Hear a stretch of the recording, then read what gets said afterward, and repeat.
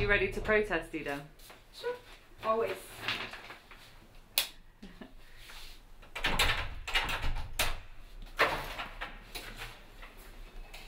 There's penguins.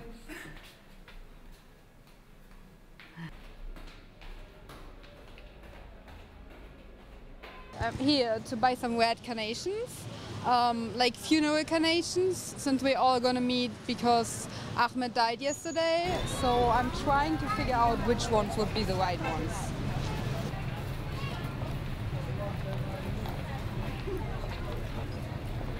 Right near our building, we have already police here, and on the other side, and we have one of the infamous Thomas. Turkey's actually exporting them now because they have proven to be so good against crowds. Now I'm gonna put something on the bus station because I kind of like to put it everywhere, as the slogan is Taksim is everywhere, everywhere is resistance. I also like to put my stuff on my way to Taksim. So we're basically on the way and we're already putting some protests there.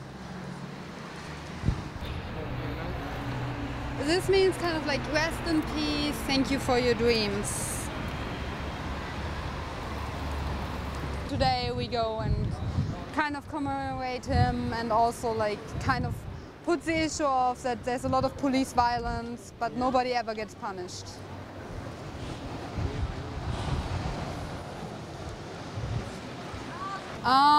We wanted to go through the park, but they sealed the park off again, which kind of makes Taksim the most sealed off public park in the world. I'm quite sure we hold that record. So it's a public park, but maybe it's more like a police park. You see a guy in yellow and you see easily that he's police, but also with the man next to him standing kind of alone. The way he stands, we can easily say and see that he's police. And when we now walk by the park, we will see many of people standing like this. We also see a couple people behind, still in the park. Most likely all of them are civil policemen. Kind of at the place of the original protest where it started, right there in the park. And it started with one guy being afraid that in the morning they're going to take off the trees, and he just put up a tent, and then other people joined and put up the tent too. But what really sparked the protest was that they came in the morning, 5 o'clock, and they just gassed those people who were sleeping in the tents. The police killed a protester yesterday. They shot him from 5 meters with a gas canister. Where? In Antakya. It's not here and in other cities, but we still feel, with our hearts, we're with him.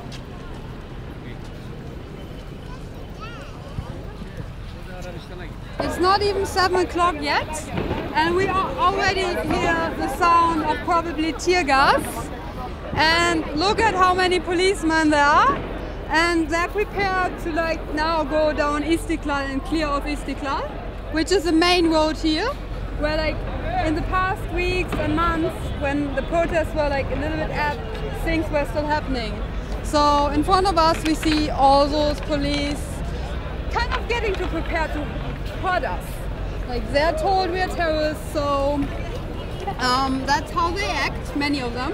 Of course there's good and bad ones, but they're kind of getting ready now to gas, to shoot. You can see them now putting on their gas masks. They all already wear helmets.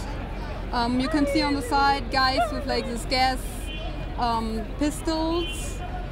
We see now the typical scenery of Istiklal, of the streets, the whole summer. We have a water cannon, which they normally also fill with chemicals, so it really burns on your skin. It's like a hard sunburn. That's the feeling you have if it comes on your skin. And then we have this rows of policemen, and they clear off the streets.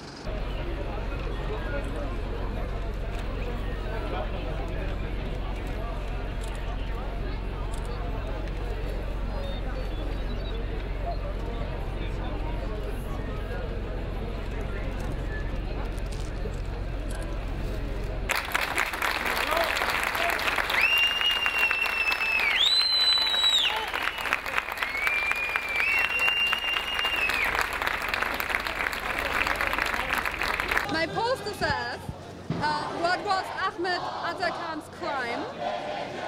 And the answer is he loved trees, and he's a 22-year-old who got killed yesterday. He got hit by a police canister from gas canister from 5 meters. So the policeman was going for his hat, and he succeeded. He died.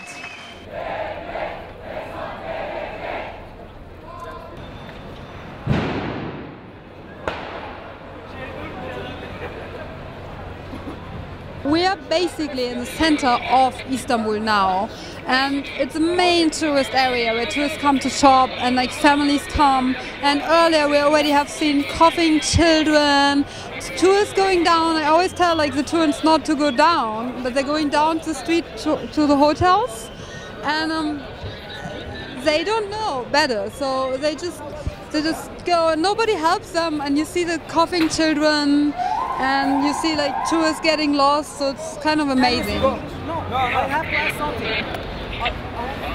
My mother is in there. My mother is sick. No, my mother is sick. She's there. My mother is there. He's a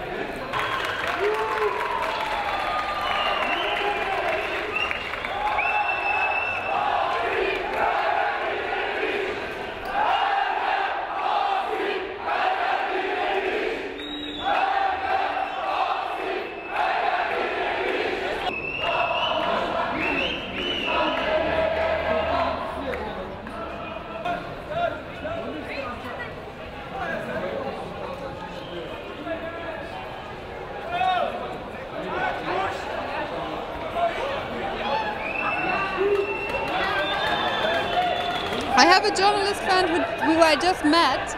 He got hit with a plastic bullet. Luckily it was only his phone, but the whole phone was smashed, so thereby you can see how hard they actually hit.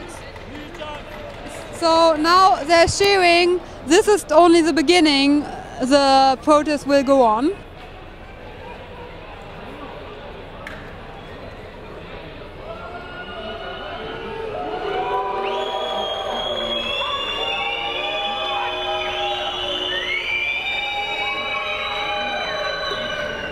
And we are kind of split on both sides, and you have like a mixed scenery of like tourists, police, and yeah, you have also a lot of ambulances, which shows that they're very brutal again, like always.